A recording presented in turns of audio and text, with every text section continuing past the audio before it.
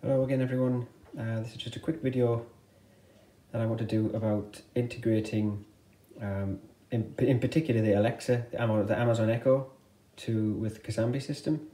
As you know, it is not officially supported by Casambi in any way, but there are ways around it, but they are somewhat limited. So what you can see in front of you, or in front of me, are two cbu-asds.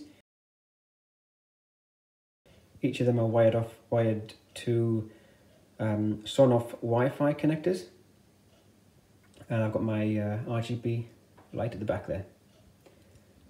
So what I'm able to do now, because I've added these two Sonoff devices to my Alexa, to my Amazon Echo, I can give Alexa commands to actually turn the two Sonoff devices on or off. And what that actually does is supplies power to either of the A2D devices independently.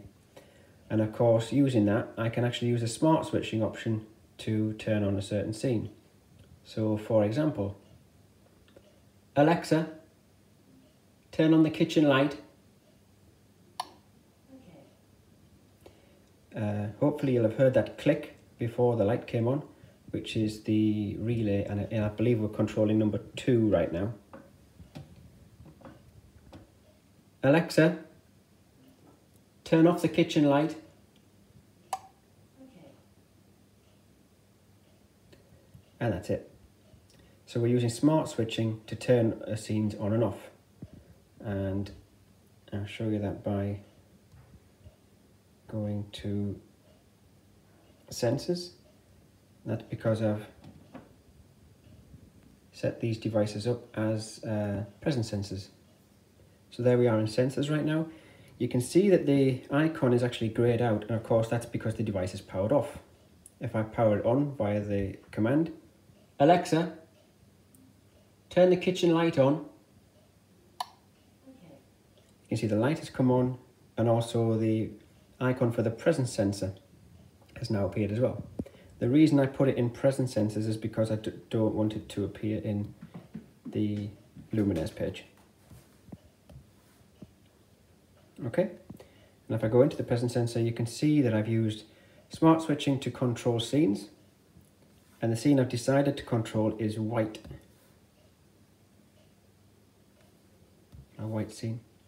It's also important to remember to leave the toggle option enabled, otherwise you won't be able to turn off your lights using your Amazon Echo. However, as I said, it's not foolproof. You can only use the smart switching option. You can't dim or things like that. You can literally turn things on or off, because that's all the Sonoff device is capable of doing. One other thing to bear in mind is, because I've told the Amazon Echo to turn the lights on, if I now go and manually turn the scene off, from the Amazon Echo point of view, it believes the scene is still turned on. And that's because the Sonoff device is still giving power to the A2D, as you can see. So for example, I've manually turned off the lights. If I now try to turn them back on using an Amazon Echo command, Alexa, turn the kitchen light on. Okay. Hopefully you'll have heard the Echo say okay, but nothing actually happened. And of course that's because the Sonoff device is powered on, and it believes that the scene is actually already turned on. So the only way we can reset this with the Alexa now, Amazon Echo, is to turn them back off and then back on again. Alexa, turn the kitchen light off, please.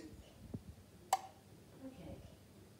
Hopefully you'll have then heard that click. You can see that the presence device is now gone grayed out again because it's been powered off. Alexa, turn the kitchen light on, please. Okay.